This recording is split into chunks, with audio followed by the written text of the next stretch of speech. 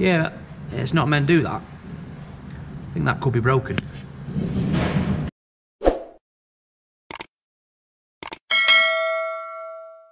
Hi guys, Lee here, welcome back to the channel, and you join me today as we're going to have a look at another one of my purchases. Now this time it's a 2007 Audi A4 Avant estate car, which I have bought for £900. Now I bought this off a dealer. I bought it, he's taken the car in part exchange, and it was a case of, it was £900, take it or leave it type scenario. To be honest with you, pretty happy with that. Yeah, I'd like to get it a little bit cheaper, we all do, but in reality it's pretty fair price for an old A4 Avant.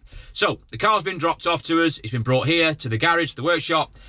The guy who dropped it off actually said there was a few issues when he drove it. It was a bit wandery all over the road and some noises, so we are going to have to look at that and address them.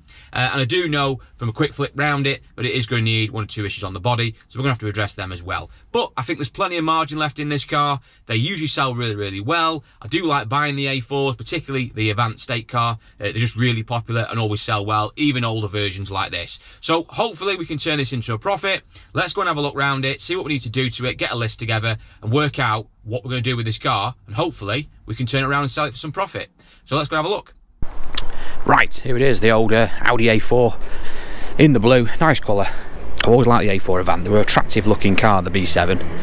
So let's get straight into it. I've got a few little marks here. Most of them will probably come out, to be fair, with a bit of T-cut will certainly improve. Getting a little bit of rust and corrosion appearing on the old arches there, very common unfortunately on the V-dubs of this era. Golfs in particular, they used to corrode really badly on the actual main part of the body of the wing, but just a little bit on the arch there, but a little bit superficial, could be rectified if you wanted it to.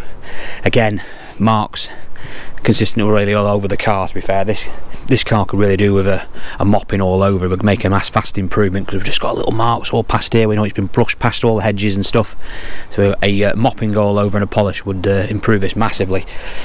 Moving on to the doors, I mean, scratches aside, which most of them will come out, we're pretty straight.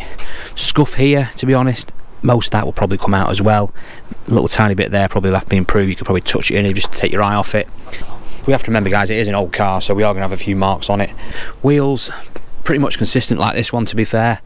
On the back here we've got budget tyre, 5mm on it, I'd say. Little tiny bit perish, not too bad. Front one on it, a little bit worse to wear. That's pretty much on its bars. That needs a tyre, that is completely down to the bars. In the middle there it's on the 1.6, so definitely going to need a new tyre on it. 235 45 17. Not sure we got any of them, but I might have to buy a new one for that. Moving on to the back, things don't look good here, to be fair. We've got a lot of paint flick coming off.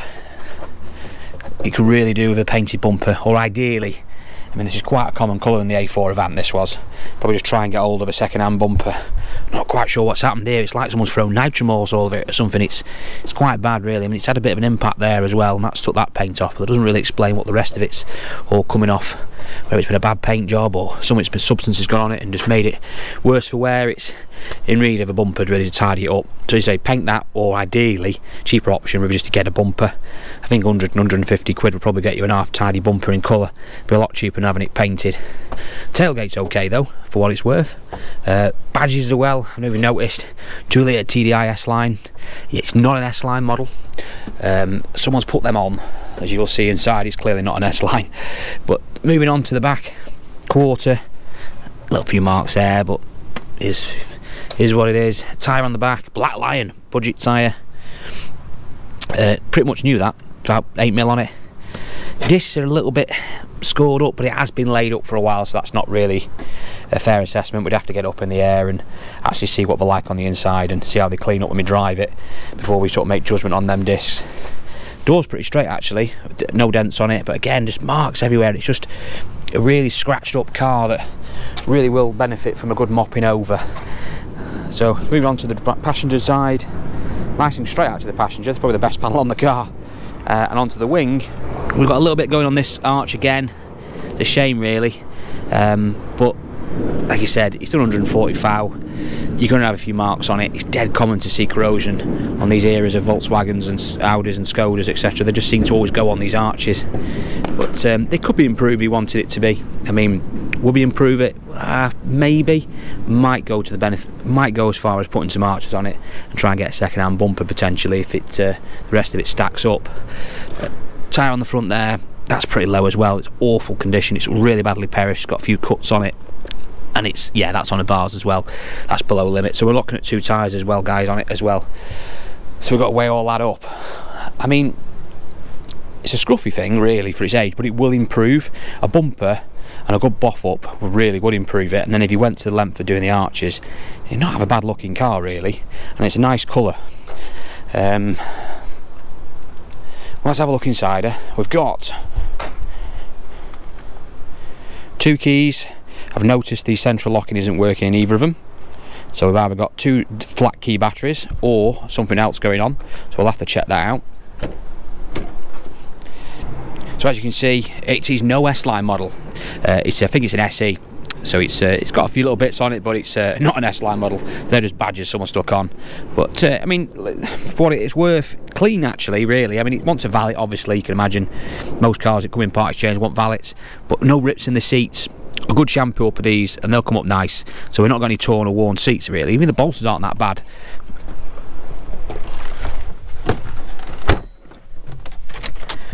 We have got nav, which is a nice touch. Radio is working as well, which is good.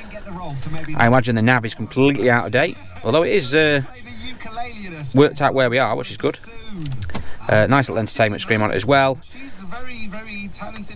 That's all working, which is good news as well, because if that wasn't working, that would be a real shame and quite expensive to fix on an old car like this. Mileage wise, we're on 141,000 miles. We've got a service light that's just come up as well, so we need to service it, which obviously we'll do if we sell it. Turn the key, first turn of the key, good old PD engine into life. We've got no rattles at all on the dual mass when I'm pressing the clutch down, which is great. We've got no warning, oh sorry, we have got a warning light on, we've got an airbag light on, we need to look at that. To be honest, it's not too difficult to sort out onto it like this. It'd probably just be a seat sensor or something. But no engine management lights on, and it sounds right. Nice thing, and I always like this era of Volkswagen engine they use. The 1.9s and later the 2-litre PD engines they had. They were just a really good, solid engine. Quite powerful, you could tune them up as well. They were just a nice old thing and return good miles to the gallon, and were quite nippy as well. They had quite a nippy engine. Even got a drop of diesel in there, which is nice. Like I said, other than that airbag light on, nothing really too much going on the old warning light front to worry about. We've got electric windows all around, working. Yep.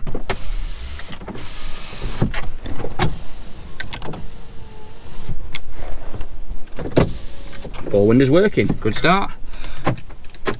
Central locking is working on the button, it's just not on the keys, so I suspect the keys are just dead, as in the batteries in them. Hopefully that will solve that. Even the mirrors are, yep, even the electric mirrors are even working, which is great. So inside, really, it's not too bad. We'll have a quick look at the back. A valet, really, would see the inside of this transformed. Like I say, no rips, no tears. We've not had a big dog in it or out, which is good. It just wants a nice valet. It just wants a 50 quid valet thrown at it, and it will transform the car. Let's see if we can get the boot open.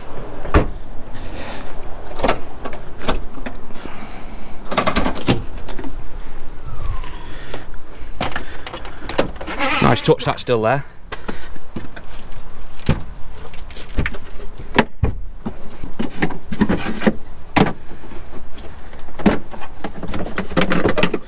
Oh, we've got a spare, and it's an alloy as well. That's rare.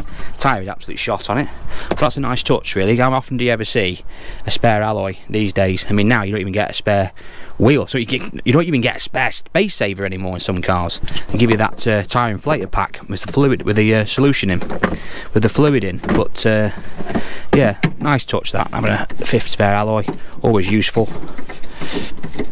But like I said, inside here, it's actually quite straight, to be honest. I mean, and we have got signs of a dog in here, actually. We've had dog hairs, look at that. Wilfred's been in here. But it's not horrendous. I mean, it doesn't smell a dog out like that, so I'm happy about that. It's quite a straight thing, and it's just so practical as well, your van. Such a spacious boot on it. Just a really nice, classy car. Pop the bonnet.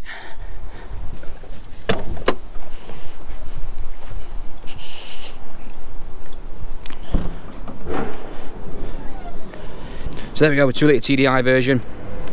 So they ran these early ones in 1.9s, also later 2 litres as well. Good engine, strong, pull well. Don't give much chip, to be honest with you. An engine that I like, and good diesel engine of its era. Battery doesn't look that old, to be honest with you. Nice Yuasa battery, decent battery as well put on it. They're not using any cheap nasty batteries, which is a good sign. We've got coolant in it, which is always a good sign. Someone's been maintaining it. Oil, well, it's diesel, it's going to be black as out, isn't it? But we've got oil in it. Obviously we're going to have to give this all a bit of a service, get this cover off, have a check round and make sure everything's alright, and we'll just give it a general clean under there as well, because it is a little bit aged, so we say. The little bits I've noticed, you can quite tell, it's had a new alternator belt and a new tensioner on it as well by the looks of it. So they've obviously had some work done recently on it. Right, that's enough of that. Let's get it rigged up and go for a drive in it. Now my friend did warn me to be careful when driving it, so obviously there is something wrong with this, so we'll have a see what's going on when we go drive it. We'll have a quick just go around the site here and see what's going on with it, and then try and get it in the workshop and see what we need to do next. But let's go drive it first, see what it handles like. Let's get it rigged up and go for a drive. Hi guys, just a quick message from today's product sponsor, King Bollen, who have sent us out this, the Creda 3001. Now the Creda 3001 is a entry-level OBD scanner which allows you to scan vehicles from 1996 onwards in order to obtain engine management fault codes, P codes from the car. It also does live data scanning and will also retrieve all types of vehicle information. It's really simple to use. Simply just plug it in, follow the instructions, and in less than 30 seconds you will have the fault codes from the vehicle. Now I've been using this for over a week now, testing it out, and I have to say it's been absolutely faultless, works exactly as it should. I'm not surprised because the software in this is actually from Launch Diagnostics. Launch Diagnostics, well-known, big diagnostic company who've been serving the industry for many years, so we know the software in this is absolutely spot on and does exactly what it's supposed to do. So if you're just after an entry-level basic code scanner, then this is the machine for you. It's less than £29, but it's a lot cheaper than going to visit a garage. Probably charge you £50 to £100 just for scanning a car. Well, you can do it yourself for less than 29 quid. Get yourself one of these guys. Check out the link in the description below. It's got an offer. We've also got an offer on at the moment as well, so check that out to get your latest discount on it. It's a handy little bit of kit to have, so get yourself one ordered today.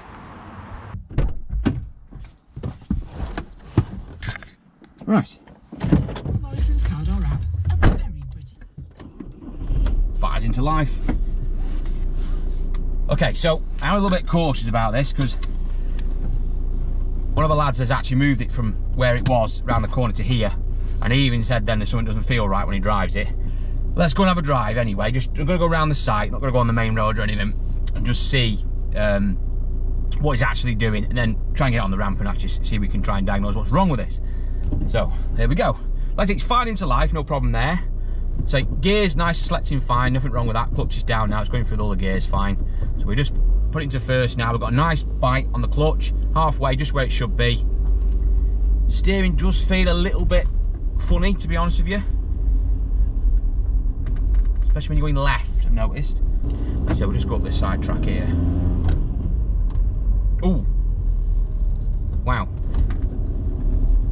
Okay, so it's not, engine's pulling well and it's going through the gears fine. Brakes are all right, but it does veer to the right quite a lot. Just give it a little bit of a welly. Whoa! Yeah, that's not good. We've got a horrible clunking noise. We've got a horrible clunking noise coming from this passenger side here. Something's definitely going on there, and it's throwing the car to the right. So I suspect we've got something wrong with the wishbone arms that side, because it is really, to be fair, it's quite uncontrollable, to be honest with you. I can see what you mean when he drove this up here, why he was in fear of his life. Oh yeah, it's horrible noise coming from that near side. Oh god, it's making a right banging noise. And even when you let go off the accelerator or change gear, it sort of does this with the steering and jolts you to the right. It's not pleasant to drive. It's just all over the place. I mean, I'm only driving 15-20 mile an hour. Oh god, there's a clunk then as well. Around the site here, and it's not controllable. I mean, I wouldn't want to drive this on the road. I mean, fair play to him bringing it here, because I mean, he's put his life in his hands, because this is horrendous. Oh, we're gonna have to check this out, because obviously, you know, it could just be a case of worn wishbone arms or a snap spring or something like that, but it could be something more serious. You know, we don't know the history of this car. This could have been in an accident. It could have had damage to the wheel. It could have hit a curb. You don't know. It could have bent the steering rack. I mean, the steering wheel is out of shape as well. It's to the right here. Now, that might just be down to tracking, or it might not have anything to do with the steering rack, but we don't know is a simple answer. So we're going to have to check it out and see what's wrong with this car. So I'm not going to drive us on the road, guys. I mean, I'm happy with the brakes, I'm happy with the clutch and the way it goes in gear, and the engine's pulling all right. It's just the suspension is just horrific. It is dangerous, and it's not safe to drive. So let's get it inside, jack it up and find out what's going on with this front end, because from there we can work out what to do next. Because if there's something terribly wrong with this car, we're going to need to weigh up the costings of it, because like I said, if we're going to start putting steering racks or there's a problem, something's bent or anything like that, then really we're in trouble, let's be honest. So let's get it in the workshop, get it up in the air and see what the hell is going on with the suspension.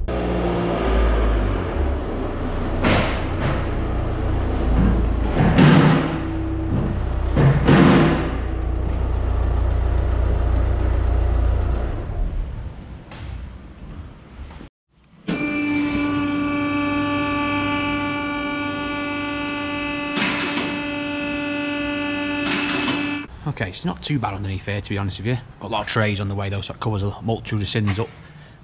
We need to jack this front end up because we've got something wrong with the suspension. I've also had a knocking at the back as well. I've had a quick nosy. I think I can see a rear broken spring. We'll try and get a better picture of that for you in a minute, but we've definitely got a knocking coming from this near side rear. So we might be looking at putting a spring on it. I mean, for 140,000 miles though, it's not too bad under here. Like I said, these trays do so much to protect the car underneath from all the elements of the road. You know, it's why you see them so much on modern cars. I mean, they're a pain when you have to take them out of the way, like, but they do a great help in sort of preventing corrosion and making them going horrible underneath. But anyway, let's get this jacked up and see what's going on with these suspension arms, because I suspect we've got a problem there.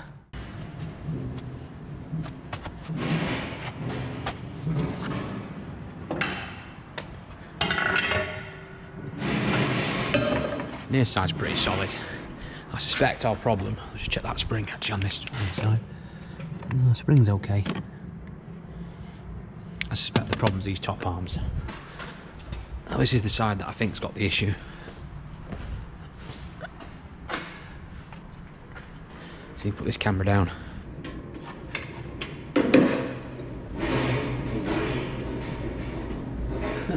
It's got a wobble on it.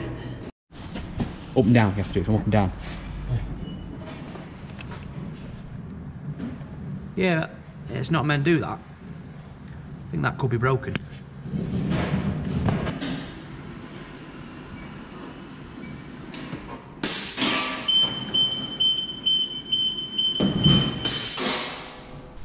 Okay, so we've had the Audi A4 on the ramp. I've checked it over. Let's go through what we're going to need to do to this car. First of all, we need to deal with why it's sort of veering all over the place. As we can see just a few moments ago on the ramp, the upper wishbone arms on the passenger side front are absolutely toast. I've never seen a set of wishbone arms like that, where the upper wishbones and lit arms are literally just moving all over the place.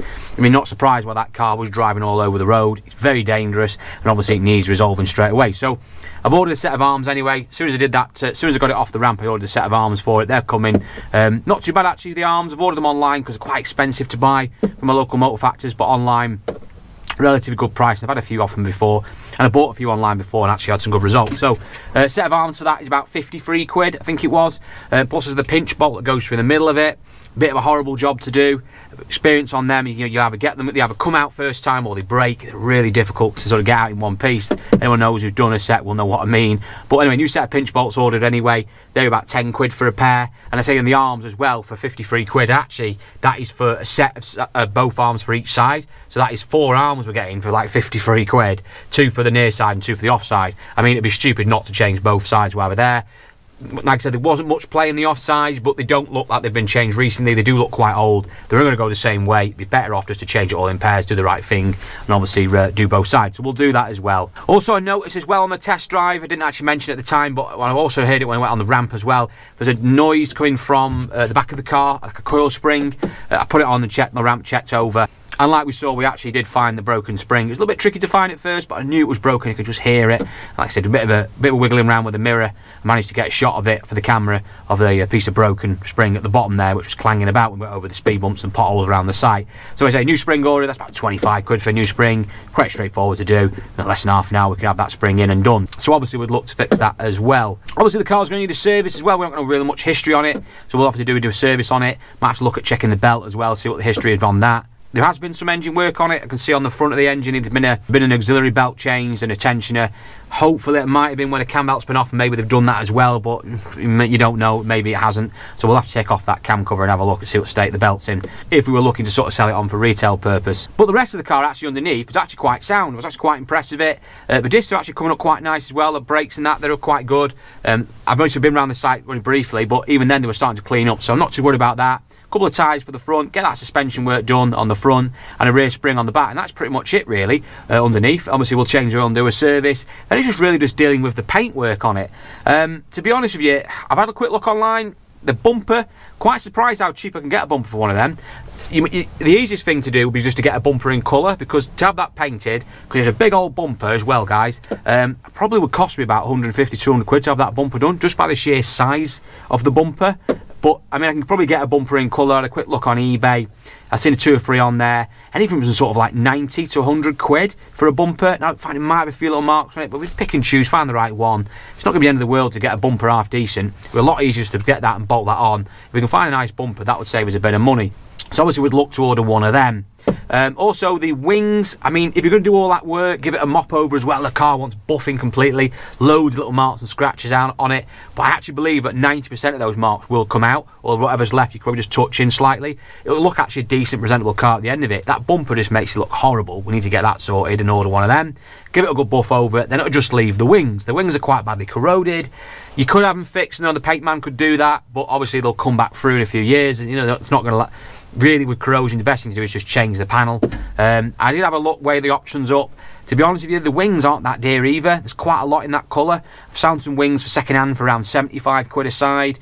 Also, there's a company online that will send you out new wings painted in the right colour for about 157 quid plus the postage. I think about £15 postage. So there's a couple of options there how far you want to go with it.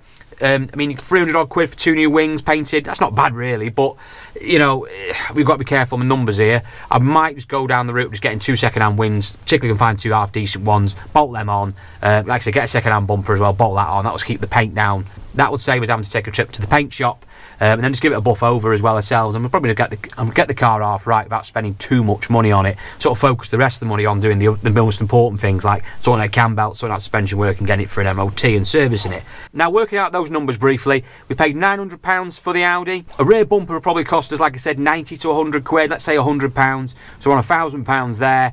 We've got a spring, we need to get a spring for it, at 25 quid for a rear spring. We've got all the bolts and the suspension work for the front, that was less than 70 quid. Took in a service kit as well, and we barely spent over 1,200 quid. Oh, 2 tyres as well. 2 tyres, we can put 2 half decent budget tyres on, 50 quid a piece for them, and we obviously will fit them ourselves. We've got the gear to do that here. So really, I mean, what we on, 1,300 quid before we tackle them wings? How far do you go with it? Let's just say we penny pinched a little bit and just bought 2 used wings and bolted them on, and then mop the car up afterwards. To be honest with you guys, I can't really see us even spending 1,500 quid on this car to get it half right. And if we do that, get all that work done, jet the wings, get the bumper on it, give it a mop over, polish the brains out of it, I think for less than 1,500 quid we'll have a nice tidy car. And then it's just a case of, do we then look at a cam belt situation? But if it is old and a little bit tapered and looks a bit rough around the edges, well, obviously we'll have to put a cam belt on it. But I think we'll get that back anyway, to be honest, because looking at the values of this, what would you get for it? Well, I think it's easily cleaned up with all the paintwork sorted on it. I think it's easily a £2,400 car all day long with a ticket on it. It's only 140,000 miles, which for a diesel this age, especially that with that Audi Volkswagen engine in, it's not really a high mileage car, to be honest. And I think the car will sell really well. Chuck a cam belt on it, I think you could even maybe ask for £24.95, because get that peace of mind to people. You know, everyone likes it when there's a cam belt been done, full MOT service, everything's been done on it like that. People will sometimes pay about a little bit more just for that reassurance. So, looking at the numbers, there's somewhere between sort of £750 to £1,000 in this potentially. Depends how far we go with it and if we change the cam belt. However, all these costings are a little bit immaterial because I actually have now sold the car. Quick backstory to it. One of the guys who works for me, he's been after this car as soon as it landed. He was interested in it. He's been banging on for months that he wants to buy an Audi diesel, particularly an A4. So I knew as soon as this car turned up that he'd be all over it, interested in it. And I wasn't wrong either. He's been in and out of it, messing about with it, having a look, asking me questions about it. And I'm like, oh, blimey, I know where this is going. And he's been after one of these for ages.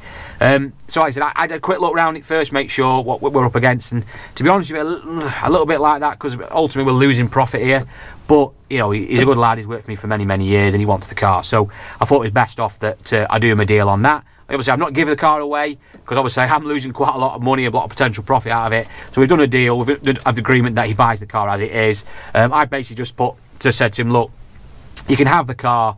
£1,200, you can have the car. It owes me £9. I've done nothing to it. All I've done is ordered a set of wishbone arms for it and the bolts, which, you know, I've had some look. You can have them anyway. You can have the car for 1,200 quid. So we're on about £230–40 profit out of it, because obviously we've already bought some of the parts, but I've included them in the deal. You can have them because they need fixing ASAP. And he said, yeah, he's happy with it. I mean, once he's done that, he'll obviously buy a couple of tyres in-house and put them on and get it for an MOT, and then obviously he can do the rest of the work at his own leisure. So that's what we're doing with this one, guys. It's been sold on to a member of staff. It's a bit awkward situation when this happens. Similar thing happened with father-in-law recently when he bought a Range Rover off me. I barely made anything on that at all, really. That was out of goodwill, but that's family, and you sometimes have to bow down to family. But nonetheless, we've had a profit out of the car, 240 quid. Effectively, we haven't done anything to it. All we've done is literally just walk around it and put it on a ramp. And sold it on someone else and made £240 profit, and someone else has got a car that they want, happy with it. So thanks for watching this one, guys. Please like and subscribe to the channel if you haven't already done so. It helps me out immensely. I'm back at the auctions this week, so check out that video is going to be coming out soon. We're also going to be going to visit some other auctions very soon as well, so I'll talk about more about that in the future. Also, I've got loads of part exchanges. I've got so many cars here at the moment that I'm trying to film, so please bear with me. I'm going to try and get this content out to you as quick as I can. So thanks for watching, guys, and I'll see you all very soon.